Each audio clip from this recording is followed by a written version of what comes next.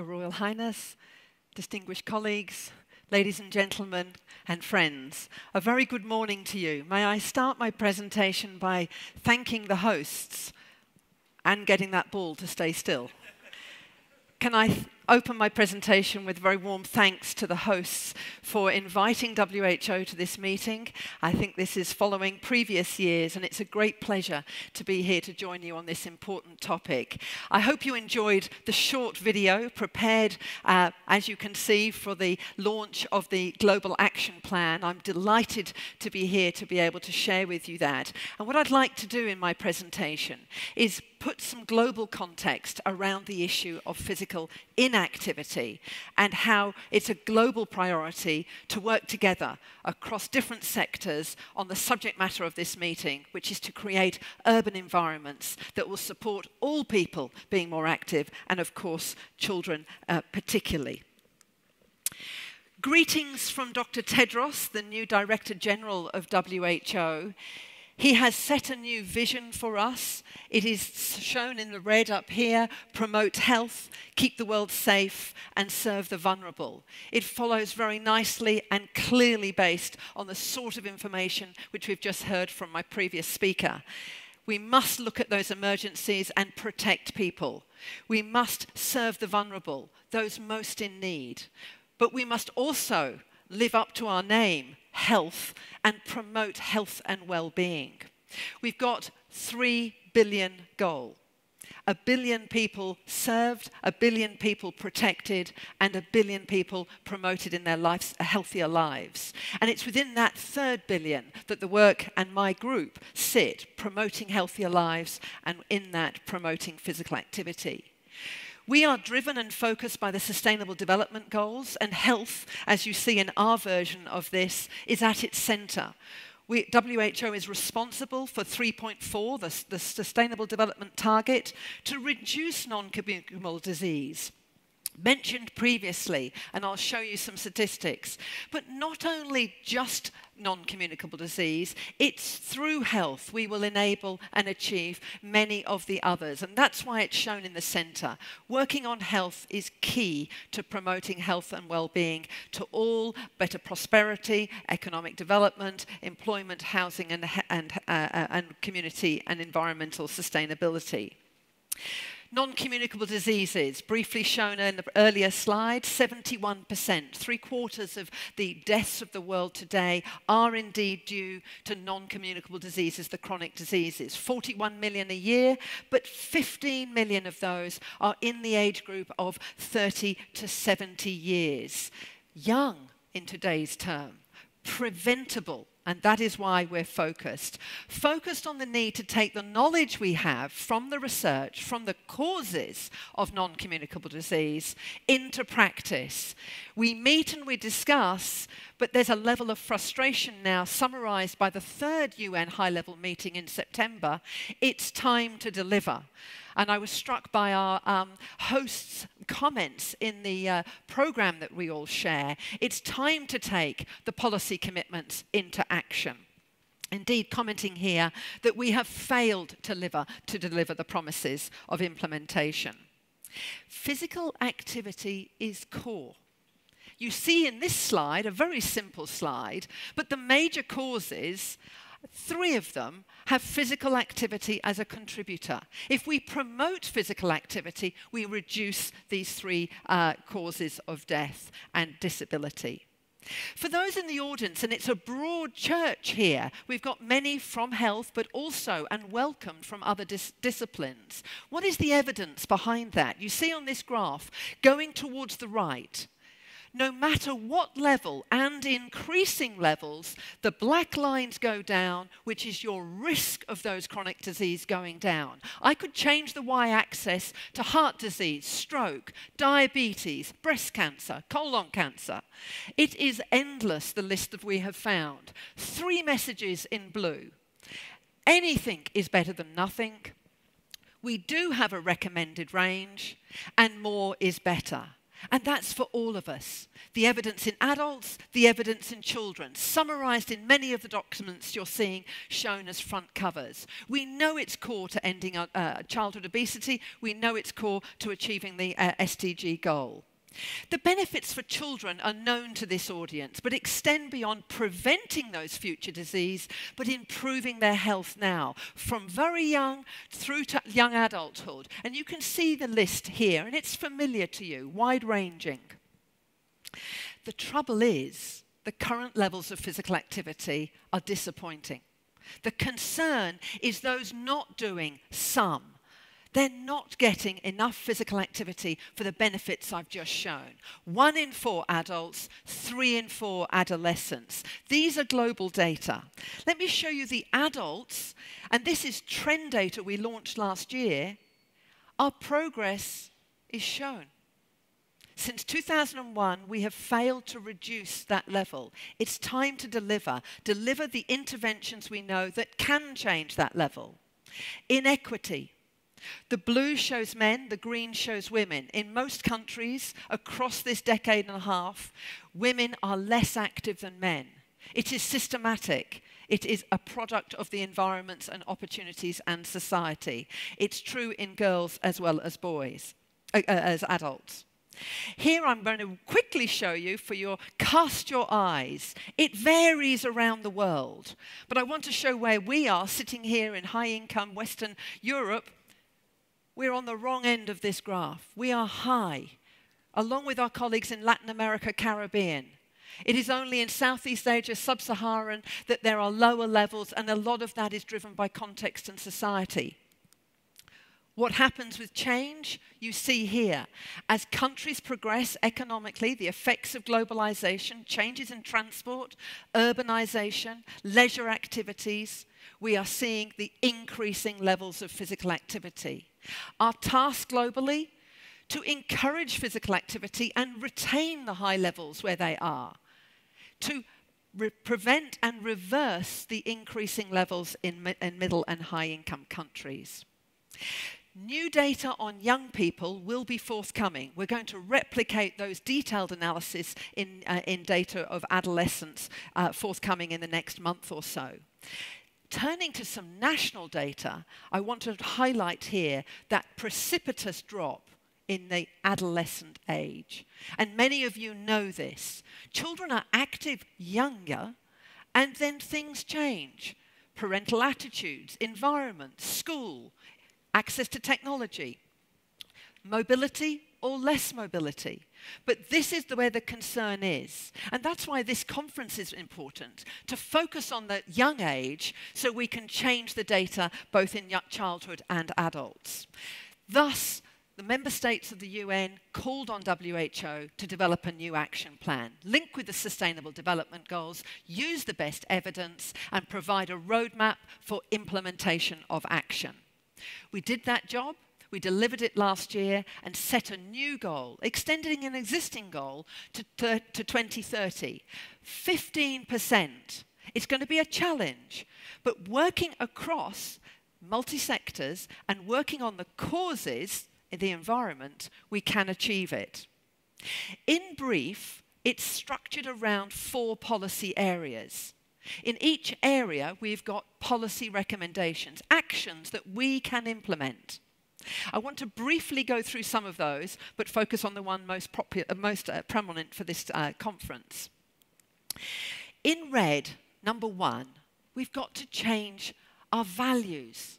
Parental values for children being active, having time to play, making time in the family lifestyle, attitudes of urban planners towards the value of open space, attitudes towards a knowledge of those benefits which I've just outlined.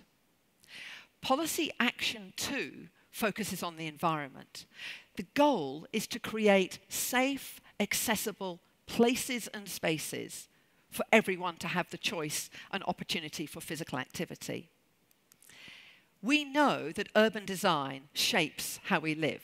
Our previous speaker has just shown us. Foresight back in New York designed environments that actually encouraged and promoted health. The decades in between, or centuries even in between, we have changed and we haven't learnt those lessons. What is shown here is the disaggregation of the places you and I live, where the streets, the shops, the schools, the homes, the parks, where they are, influences your level of access and influences your use. And thus, it influences your health. We know from the sort of research that's been done here in Sweden, done in Europe, and been done around the world now, that how we design and improving that design can change levels of physical activity. And I'm reporting some research done here in Western Australia, but it's been replicated elsewhere, that if we get it right, if we get the design and density with the distant destinations, the shops, schools, workplaces, entertainment areas, and parks, and we get that distance right, we can get there in walkable or cyclable distances, we can double the likelihood of walking. That's a simple message. If we get this right, we can increase people's likelihood of walking. And we know that parks are important. Children who spend more time outside are more active. We know that's good for health for all the reasons of activity, contact with nature, and many other benefits. But it varies your opportunity. Again, returning to a theme introduced in the opening remarks, inequalities. Access to public open space, access to green parks varies. I'm showing a slide on the right-hand side here of a city that's looked at this, looked at where their parks are, and looked at the distribution. And it absolutely follows economic wealth. The rich areas have more parks. The poor areas have less parks. But not only the quantity, it's the quality of those parks. We have to bring these data and bring it to the table to discuss where are the budgets being spent, where are we investing, and remember the message of SDGs, leave no one behind. A principle of the action is to work for those who most need and are in most need of the environment. So here we see some examples in the area of public open space, but we could see others. The good news is amongst this room and collectively, we do know what to do. We do know the environments that will create physical activity, more active lifestyle, active mobility, and how to use those spaces. And picking up on the comment from Dr. Alabaster, we know that we can open public spaces and get more activity, health benefits, social benefits, and community benefits. The third area in yellow is all about the programs, because it's not just the environment. We have to add to it the programs and opportunities. You know all this, those of you working in childcare, in schools, in workplace, the programs and ways of which we can engage, teach skills, encourage, support, and enjoy. But the programs without the environment is only half the work done. And there are many ways, but we must look again at equity, access for all ages and all abilities. And lastly, the work that we do as governments in designing policies, in research, in surveillance and data collection, in advocacy, we must have the systems supporting those previous three areas. So in total, the Global Action Plan is a set of 4 policy areas, 20 actions, colour-coded. And I suspect across this room, we've got people working in at least one area and probably multiple. And we've got copies of the information for you to pick up. We launched last year celebrating sport and a football, but also celebrating the simple ways, play, walking, cycling, in a symposium with 100 local governments and indeed the sporting context of the World Cup football. We celebrated the variety of ways we can be active and need to be active, making it part of everyone's day. And I want to ground this presentation and hopefully our discussions over the next few days that there really are for children 3 ways. We want them to be more active, more mobile, through walking and cycling and scooting and other ways to be active. So let's fix what's preventing, what's inhibiting, what is not supporting that mobility. It's to do with the environments we build, it's to do with the governance structures, and it's to do with creating the values that that's important and valued way to travel. A second way is through active play, and you've seen the parks, but it's also at home. It's the garden space, it's the open space, the use of roads, it's at school, the facilities, the amenities, the space for being active before and after school. And of course there's through sport. And sport must be challenged to engage more children in more activities they need and want to stop that precipitous drop I showed. We can do this because the knowledge in this room can help us design those environments. The knowledge in this room and emerging knowledge can change the governance structures, opening up parks and playgrounds, school grounds for use by the communities after hours. That's a governance issue. Speed limits, a governance issue. Closing the streets, a governance issue. Making sure we have good governance that enhances physical activity is absolutely necessary. And of course, we must work on changing cultural norms. We need to collectively advocate, improve and inform people around in all professions about the importance of this agenda. In my last few minutes, I'd like to tell you what WHO is now doing and focusing on, given the launch has already taken place. We're 1 year into the implementation with our focus on 2030. We have 4 areas. One of them is the global governance. It's our responsibility to provide the global advice to countries, to cities, to communities and stakeholders on physical activity and its role and contribution. We launched just a few months ago new guidelines on the importance of physical activity for young children, under 5s. This engages childcare settings, childcare, the sector. It is new evidence and it's strong evidence that patterns of physical activity are formed in early years, and we must, as parents and as the community, provide those opportunities. A second area of governance is updating our global guidelines. I showed at the beginning a graph of the latest guidelines showing the recommended amount that we should be doing, 150 minutes for adults, 5 times 30, a message you might know. But we're updating those. I know many of the researchers, and I hope government officials here will be interested. We're looking at the latest evidence on physical activity and on sitting and sedentary time in youth, adults and older adults, and special populations like pregnancy, people living with chronic disease, people living with impairment. We hope these will be launched. Our schedule is later, second half of 2020. We are also charged with providing a monitoring framework for the implementation of the Global Action Plan. We have the policy actions, we have the recommended ways and information to implement, but we now need to monitor. Data drives, and we saw the power of data in the earlier presentation. We're designing process, outcome, and impact measures.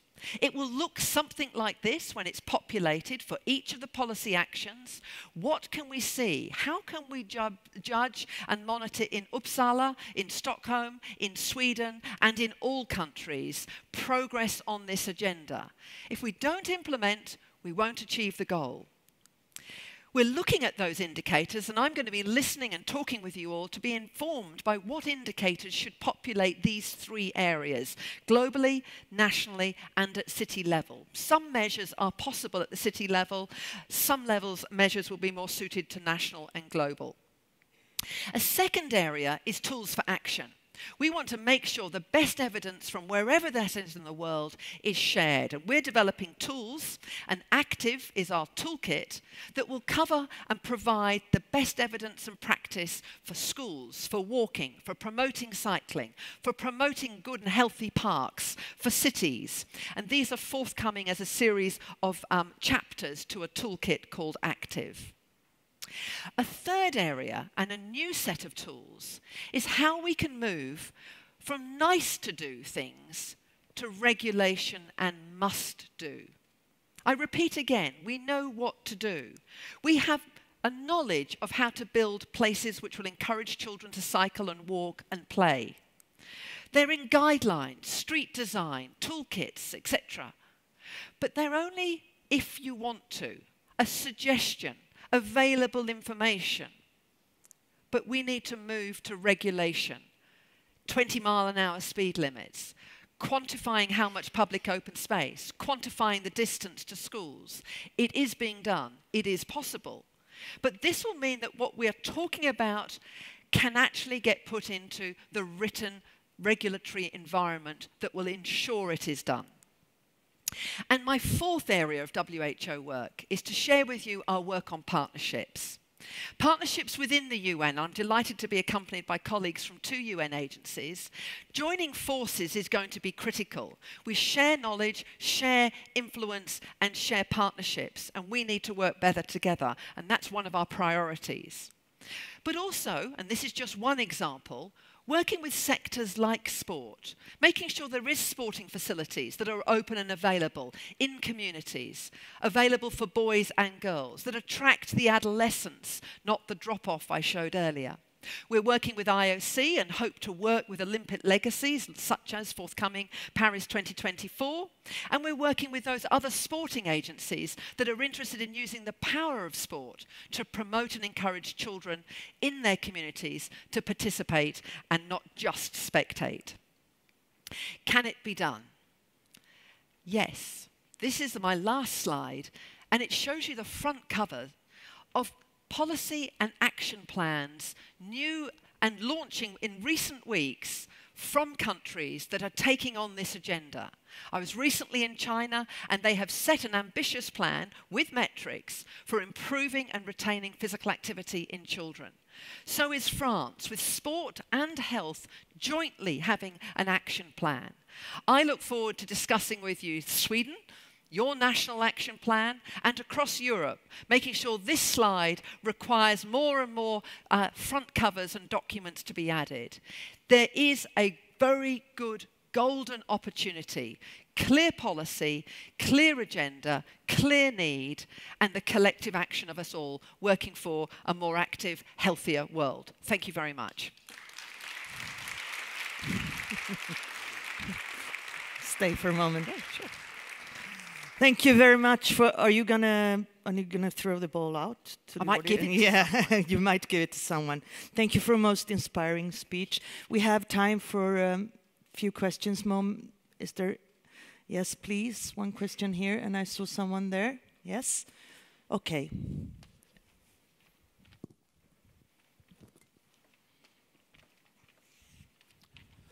My name is Tim Gill. I'm an independent researcher. I'm also a Londoner, and was in London for the Olympic Games in 2012, which was an amazing experience. But I wanted to ask you about your view on the impact of mega sporting events in terms of physical activity, because my sense is that in that respect, they're failing. And in fact, you could argue we're being sold a false prospectus, and that maybe it's time those of us who are working in promoting physical activity, own up to that whatever else the merits of these big global sporting events, they are failing to raise participation and physical activity levels.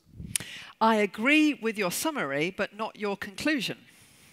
I agree, they've failed. And that is why WHO is working with the leading organisation, IOC, to say it's time to do better. And Paris has made the phone call to WHO and said, how do we make it better? How do we deliver on that promise that's written in words in nearly every Olympic bid, and certainly in 2012 and previous years? So you're absolutely right. But the potential is there, the opportunity, the visibility, but we have to convert that into the real legacy. So the purpose of that partnership is to be honest, to bring the stakeholders together, to learn from what London did do right, but also to share it and do much better and change that summary statement, which is they've failed, to how they can do it and make it a success. It's optimistic, but it cannot be neglected. Otherwise, the words remain rhetoric. And I think there's a real interest. There's an important interest because the Olympics is a major investment for a country and for a city, and it should deliver more than just an event. So I look forward to working with many stakeholders and trying to address that. We have another question here.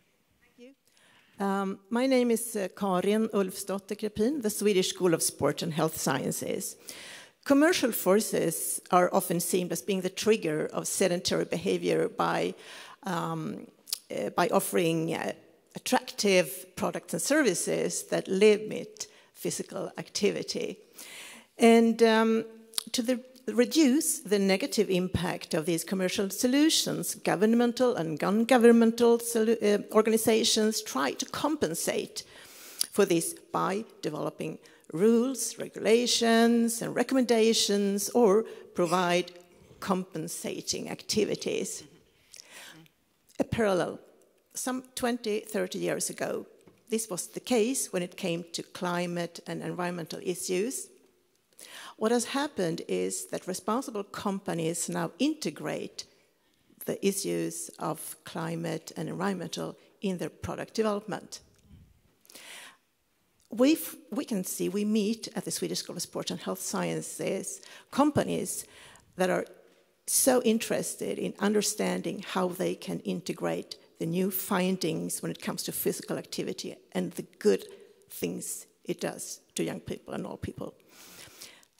What do you think from your perspective? Is it likely that we will see in the coming years a growing interest in the same way that responsible companies integrate physical activity and other lifestyle factors in their product development?